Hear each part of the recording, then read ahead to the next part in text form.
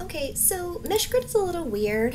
I have this in here already, but sometimes you have data that doesn't match in size necessarily, and we wish it did. So like if I just run this, I have x is 1 by 5 and y is 1 by 3.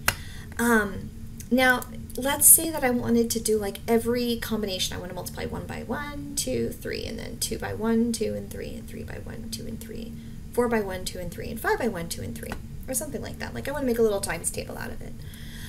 They're not the same shape, so there's some limitations on what I can do. So there's this thing called Meshgrid, and I'm going to show you what it does.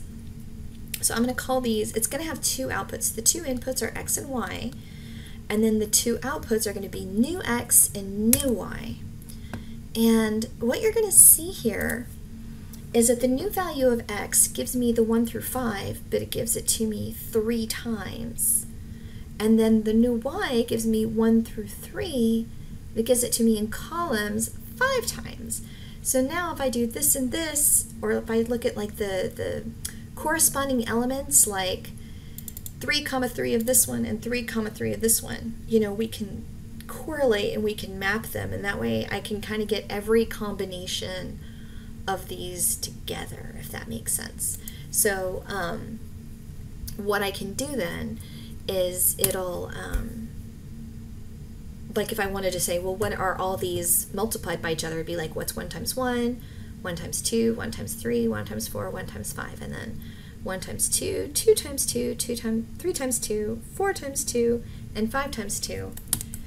Nonetheless, that could give us our multiplication tables. So we can do an element by element. So basically what we're doing is we're reshaping x and y so that x will have the same column, the same rows, but multiply listed columns. The second one will have columns with multiply listed, or rows with multiply listed. You know what I mean. The column is the same and then there's lots of them. And then this one, the row is the same and there's lots of them. But they do it so that the two sides ultimately will match, so I can do an element by element comparison and get myself like a little times table or something like that. And it's not terribly impressive, but it's kind of neat in that, you know, as I change things, it'll automatically, so now this is a 1 by 9, so now this is 9 long so that this matches perfectly, kind of a thing. Do you see what I'm getting at? I actually don't like having that many there. What if I did 1, skip by 3s to 10. So 1, 2, 3, 4, 5, and now this is a 1 by 4, so there's 4 rows of that 1 through 5, and there are 5 columns of that 1, 4, 7, 10 going right there. So then these are all the different ways I can multiply those and combine them to get, you know, a product. So that might be something that comes up that you don't realize you need until you need it. To be honest, the most that I've ever found needing to do it has been with graphs.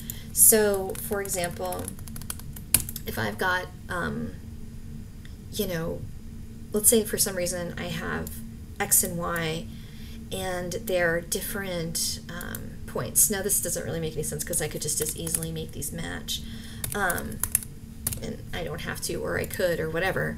But the idea is that I have this x and I have this y, and I want to plot a surface function.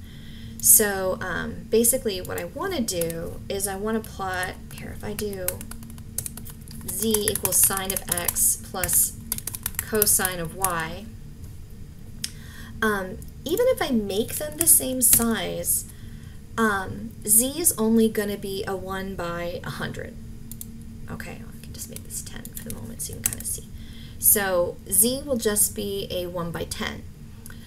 But what I really want is I want every combination of x to go with every combination of y. Because if I plot this in 3D, which we don't know how to plot yet, but that's okay. If I plot this in 3D, I'm going to get just a line that exists in the ether, you know, just like random line like this. See, it's just like a weird line because it's just taking the corresponding elements and it's only giving me one thing. So if what I really want is a surface. I'm actually going to leave this here and I'm going to create a new section. But what if I really want is to see something more like a surface? I can use the same points. I'm going to go back to 100 because it makes a prettier picture.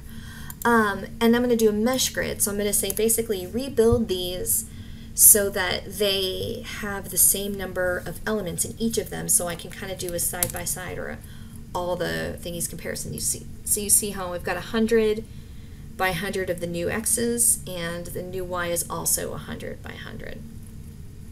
Okay, so I've got that, and now I can say, okay, so my new z is going to be the same thing, the sine of the new x and the cosine of the new y.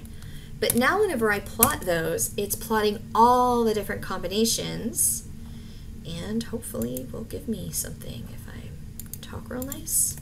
Come on, girl. There we go. So there we go. So it actually comes up with a nice surface plot because it's showing me all the combinations of, it's kind of cool, all the combinations of the x's and y's and all the z's that can come out from those combinations.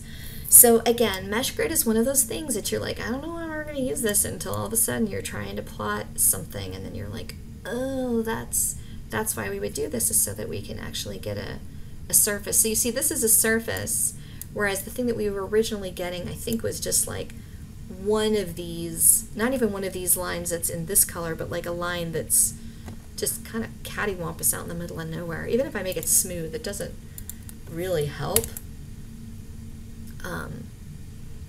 Just kind of hard to see what's going on, and apparently hard to plot because it doesn't seem to want to do that.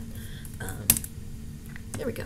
So see, this is just that plot, and to make this, I just clicked in here and then this popped open here, but yeah, you can see that this is just a single line that you can kind of see what it's doing, but from the top it's I can't even tell what axes these are. I guess this is the x and the y, and then this is the z.